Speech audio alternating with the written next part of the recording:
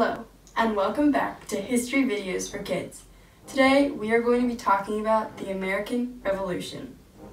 The very large English Empire was growing. During the 7 Years' War, the English, who you will now call the British, spent a very large sum of money to defend the American colonies. After the war was over, the British thought that it was time the Americans paid them back. The King's ministers and Parliament decided to write some new tax laws. These new laws were called acts. The first law that took place was the Sugar Act.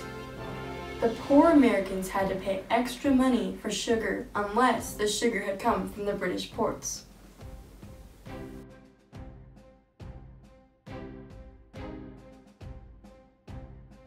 The Americans were so mad about the Sugar Act. They hated it. Not too long after the Sugar Act was passed, a new act came into place. This was the Stamp Act. This new act forced Americans to pay more money for playing cards, pamphlets, newspapers, and dice. This new law only angered the Americans more. Even when people received a diploma, they had to pay money to get it stamped so that it would be official. While the Americans were becoming broke, the extra money they were paying went to Britain. More and more acts were passed. Americans had to provide room and board for British soldiers when they came to the north. Acts were passed on paper, glass, paint, and tea.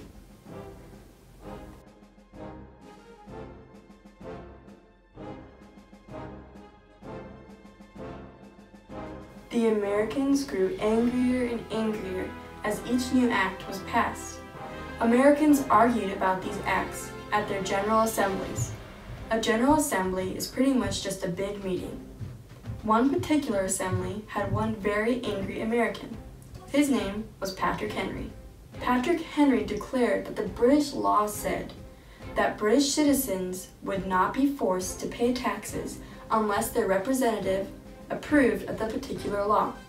Sadly, though, there were no Americans in Parliament, so the American colonies unfortunately had no representatives. Many Americans cried out in unison, "No taxation without representation." Finally, the newest king, George III, agreed to take away a few of the acts. But his repeal on taxes didn't go as good as he had hoped. Parliament demanded that the Act for Tea remain. The Americans were outraged. In 1770, during the month of March, some fellow Americans started throwing snowballs at the strongly disliked soldiers. One soldier demanded that his troops fire, and 5 unarmed people were killed and several more were wounded. This very sad event was given the name the Boston Massacre. This was the first of many fights. People no longer wanted to buy the tea.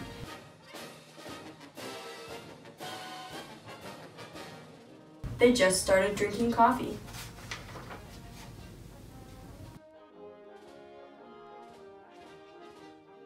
The British governor demanded that ships carrying tea should be allowed to unload and sell their tea.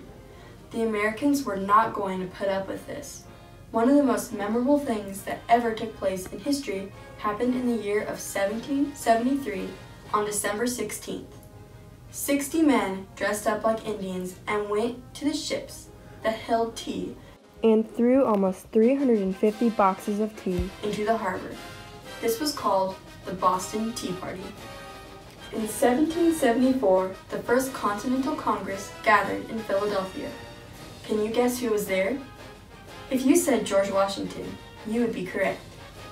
They made a petition stating that they wanted the British soldiers to leave, that the port be reopened, and that all the laws would be repealed.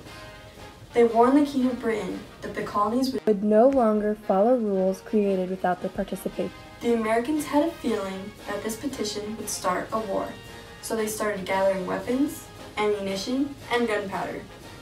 The Americans guessed correctly, and the British prepared for war. The British knew that the Americans were preparing for war. They saw young people called Minutemen practice with their weapons outside. They were called Minutemen because they would be ready to perform military duty any moment. Washington became a general. The Americans and the British fought for several years. Finally, on the 4th of July, 1776, the 13 colonies declared their independence from Britain. The war was not over though. In 1778, the French joined forces with the Americans. Spain and Holland also joined the war. With the help of the American allies, America became its own country in 1783. We celebrate America's birthday on the 4th of July. It is a very exciting day. In July, America will be about 243 years old. Well, that wraps up our presentation on the American Revolution. We hope you enjoyed this skit. See you next time. I pledge allegiance to the flag of the United States of America and to the republic for which it stands, one nation, under God, indivisible, with liberty and justice for all.